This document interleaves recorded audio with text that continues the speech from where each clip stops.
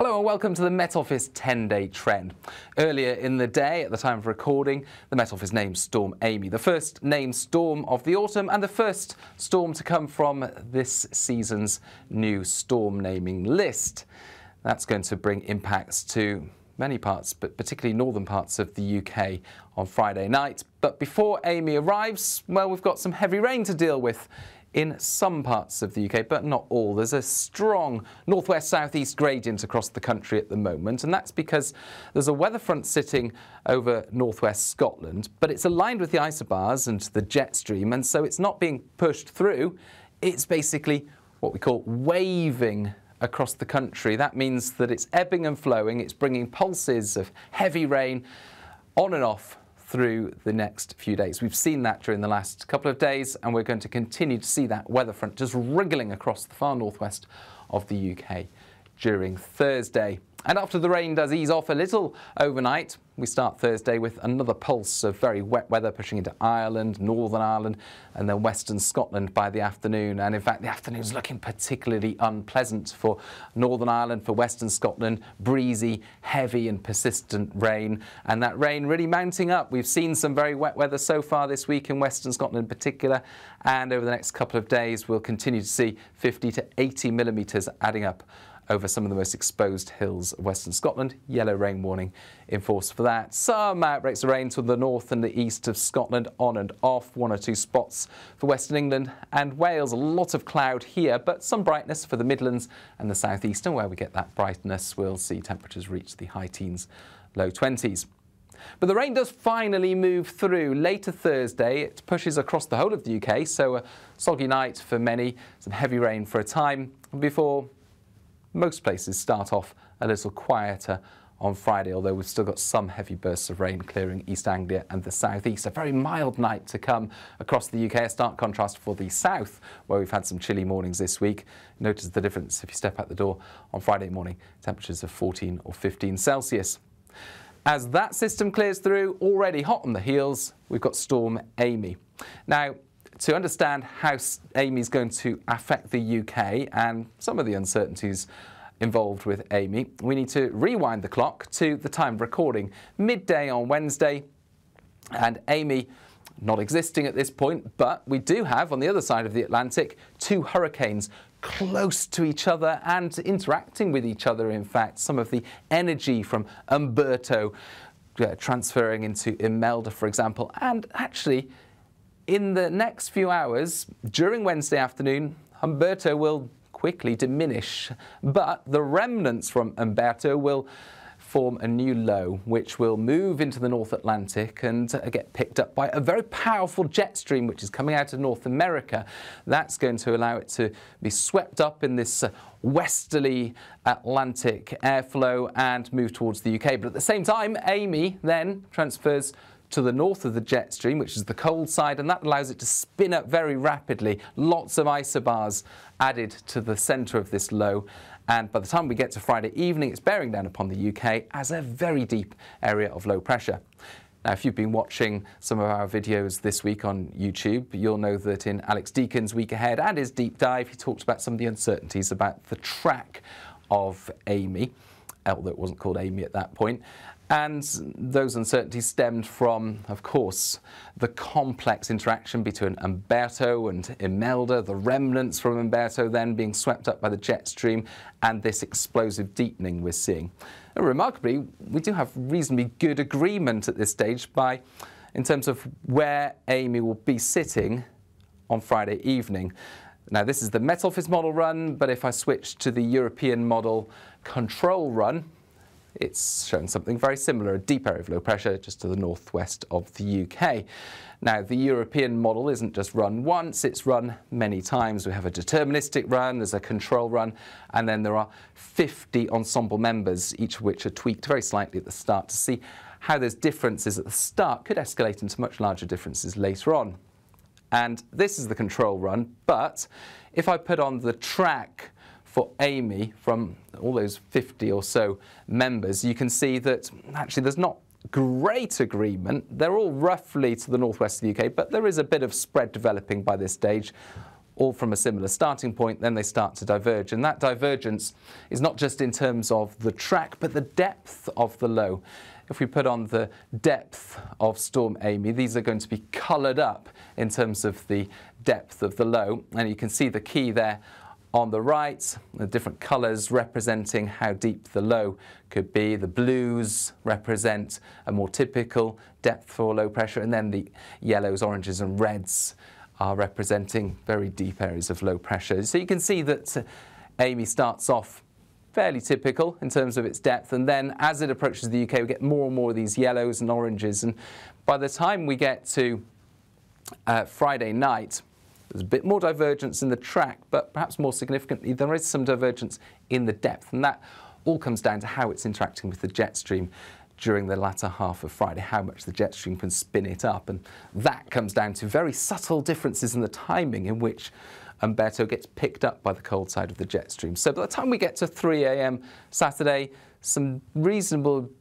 differences in the depth, about 10 hectopascals or so, and that ultimately will lead to subtle differences and uncertainties in terms of the peak wind strength. So we're not quite there in terms of having nailed the peak wind speeds for Storm Amy, but we've got a reasonable idea of where the strongest winds will occur and the rough values we can expect. And this graphic here shows the Met Office model, Storm Amy crossing the north of the UK, bringing a broad swathe of 50 to 60 miles an hour wind gusts across West and North Wales into northern England, Scotland and Northern Ireland. In some exposed spots, more than 60 miles an hour, but the most exposed spots and the strongest winds likely to experience wind gusts of 70 or 80 miles an hour, and that's at the moment looking likely to affect the north and northwest of Scotland. Yellow warnings for wind are in force for Northern Ireland, North Wales, parts of northern England, and much of Scotland, because those kinds of wind gusts, as they move through during Friday night and peak during the early hours before Amy slowly pulls away on Saturday, those kinds of winds could cause disruption to transport, power supplies, dangerous conditions around coasts with large waves and flying debris. And it's not just the wind, it's the rain as well. We're going to see another spell of heavy rain. Now this is Friday. It's a fine day for many parts of the UK after that first system clears. We've got some bright weather through the Midlands, eastern England, eastern Scotland, but soon enough it turns cloudy in the west. Rain pushing into Northern Ireland initially during Friday afternoon, and that rain turning heavier and more persistent across many parts of the UK, but particularly again Scotland, western Scotland, seeing another bout of potentially impactful rainfall, risk of localised flooding. But the impacts from Storm Amy not necessarily just confined to the north of the UK. We're also likely to see a very active weather front topple southeastwards during the early hours of Saturday across much of England and Wales.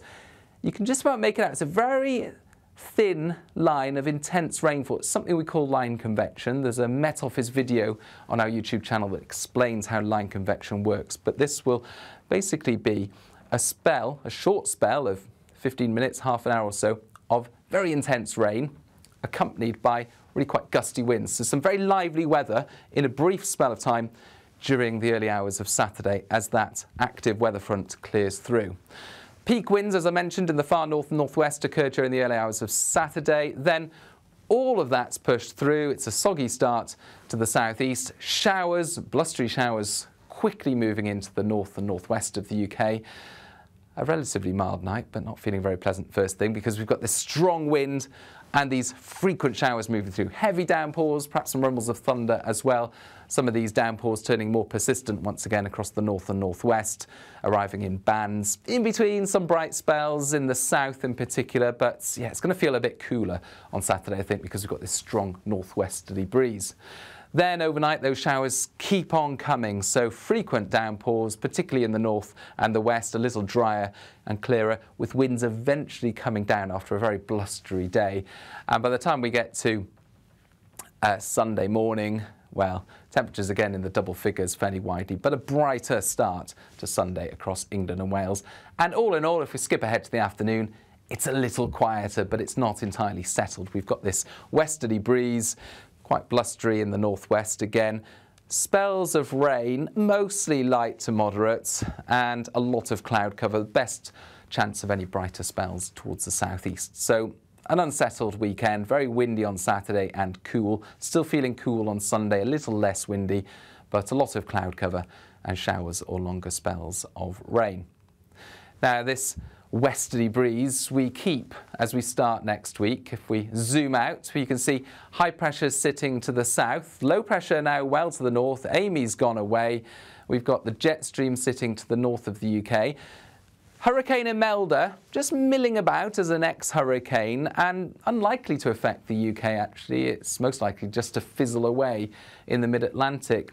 And Monday itself and into Tuesday, we keep this westerly dominated airflow, which on this probability plot, this shows each day for the next 2 weeks the most likely weather patterns affecting the UK. They're all coloured up and you can see westerly dominated, the dark blue, most likely on Monday into Tuesday, perhaps Wednesday as well. So very similar weather patterns. Nothing particularly stormy or really unsettled, but generally a westerly flavour for the start of next week and into Tuesday and in fact Wednesday. We'll continue to see this kind of westerly flavour with spells of rain for the west and northwest of the UK in particular, perhaps again causing some issues for western Scotland, but drier to the south and the southeast.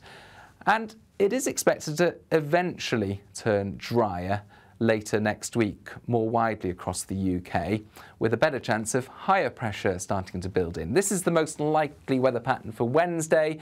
Again, you can see the blues here, they represent above average rainfall for western Scotland, but the browns here represent below average rainfall as higher pressure starts to move in to the south, and that's more likely, more represented in these second and third most likely weather patterns, with higher pressure building in a bit sooner. But whichever way you look at it, that higher pressure becomes increasingly dominant in the model output for later next week. This is the most likely weather pattern for Friday. High pressure firmly there across the south of the UK. Browns more widely across the country, indicating below average rainfall by this stage for the time of year. And similar for the second and third most likely weather patterns, with high pressure sitting just to the south or the west of the UK.